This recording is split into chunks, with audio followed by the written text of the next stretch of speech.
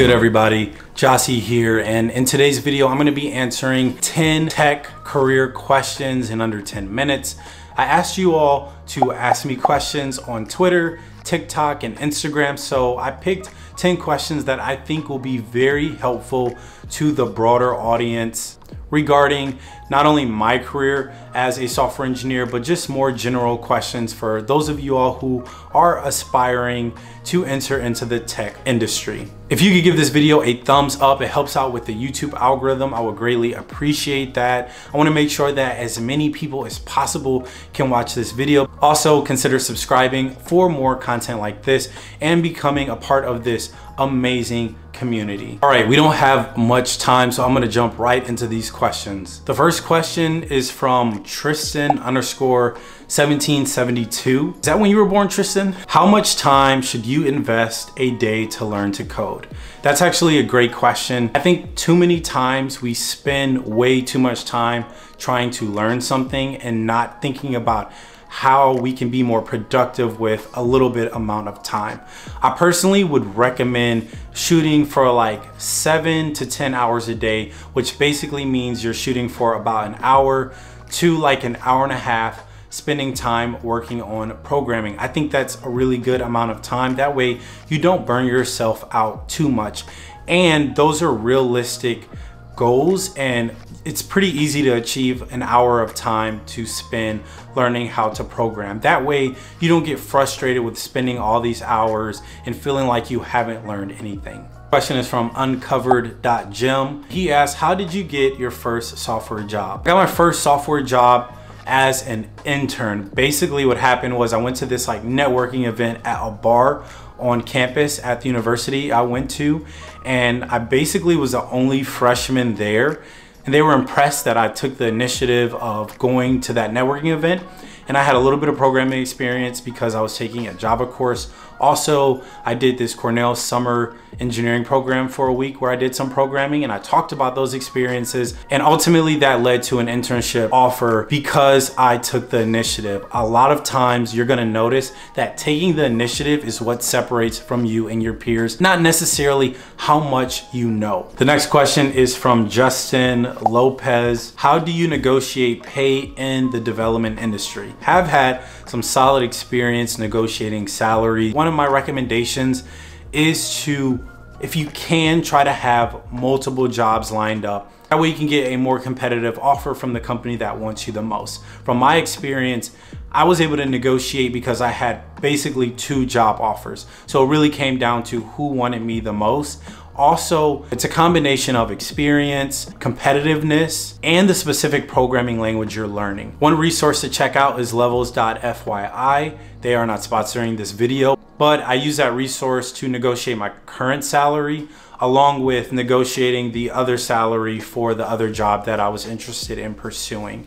This question is from Anthony Nunes TV. What's your opinion on coding boot camps? My wife just completed a coding boot camp, so I was able to see how difficult they actually are. And my opinion is that they definitely get you very prepared for the workforce. One thing that I would keep in mind though is make sure that the coding boot camp offers the type of skill sets you're looking to gain, because you might find yourself learning a programming language that isn't something you're interested in, and it can make you think that you don't really like coding when in fact it was really the stack you were programming in or the language that you were learning. Also, if you're someone who needs more discipline and more organization, a coding bootcamp may not be the best decision for you because you do a lot on your own, and sometimes your instructors don't really help you at all. The next question is from Jill.codes. What language/stacks should I learn as a final year student to help get a software job? If you're a computer science student, you're gonna learn a lot of like back-end programming languages and not necessarily like full stack or front end or mobile. So my recommendation is to just learn basic web development skill sets like CSS, HTML, and JavaScript.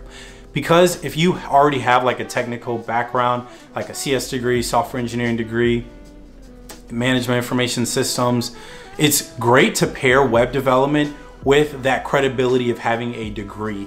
that will make it easier for you to land a job because you'll have that piece of paper that says, hey, I know how to learn. And then if you have actual industry skill sets, that makes companies feel comfortable in hiring you, knowing that you can come in and contribute right away. I've been talking so much, I definitely need a quick tea break.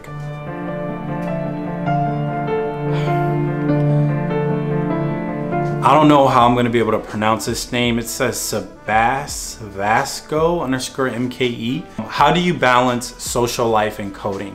That's a good question because I think a lot of people, when they're learning how to code, they just code all day, every day until they feel comfortable enough to apply to a job. Don't get me wrong, you wanna put those 10,000 hours in, even though you do that over like the course of 10 years, not 1 year, that's not healthy. My recommendation is to give yourself boundaries. Say, hey, I'm gonna program from maybe 6 p.m. to 8:30 p.m. That way, from 8:30 p.m. until when you go to sleep, you can spend that time socializing, whether it's spending time with your family, your partner, or hanging out with friends, maybe playing video games. And then giving yourself a boundary on the weekends, like same thing, give yourself a time frame during the weekend. That way you can have a social life. Otherwise, you're burning yourself out before you even start your career. The next question is from _Patrick Payne. Can you talk about the pros and cons of working remote and working with a team in office? As someone who's an extrovert, I get a lot of energy from being around people, getting up and going somewhere. However, as an entrepreneur, I love being able to just work from home. That way it makes it easier for me to create content, spend time with my wife, hours sometimes commuting, and you really don't find yourself at home as much as you like. So that's one of the cons of being in office, is that you're just spending too much time commuting and not being around your family and friends. One of the pros to working in office is being around people and those hallway conversations. One other pro about working remotely is the fact that you literally can work wherever you want and kind of just be a digital nomad, which I think is most Gen Z/millennials' goal in life to do at some point in time. So the next question is from Kaya Jones. What is the difference between information technology management degree and a CS degree? Would you get the same job/intern opportunities? Some people don't like when I say this, but information technology is a much more watered down version of computer science. I have to be honest, because if you're someone trying to decide which one you want to pursue, one is more difficult, way more difficult than the other, and that is computer science. Information technology degrees are usually in like business colleges or communications colleges, whereas computer science program is usually in like an engineering or math and science department, which means your basic requirements and gen eds are significantly more difficult. The next question is from .dev World. Does the software that you use vary based on the company? Yes, it does. For one, you can be programming in a different stack. Maybe you were a full stack developer and you're programming with like C#, Angular, and then maybe you got a new role as a mobile developer. You're not gonna be programming in the same language. You're gonna be using something like maybe React Native, or you'll be using Swift or Android Studio, using Kotlin or Java. So it definitely varies, not only based on the company, but really it's based on the project. The last question is from Stay Motivate Dad. What keeps you motivated when you run into a problem you cannot solve? What motivates me is all the times that I failed but didn't give up and ended up solving that problem. It can be very easy to forget how far you've come to where you are now, but sometimes you just need to sit back and be like, dang, I've been here before like 100 times. Why am I not acting like I've never ran into a problem that I don't know how to find or don't know how to figure out? And then you get unmotivated, when you should really think about all the problems you have solved to get to where you are now. Those are things that I think of.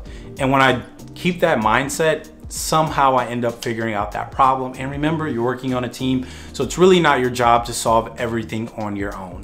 Thank you all for watching this video. I really appreciate if you give this video a thumbs up if you enjoyed it at all. Also, comment down below more questions. I'd love to make more content like this, even if it's not a dedicated video to answering questions, but a video where I integrate questions into the content. As always, have a wonderful, blessed rest of your week, and I'll see you all soon. Peace.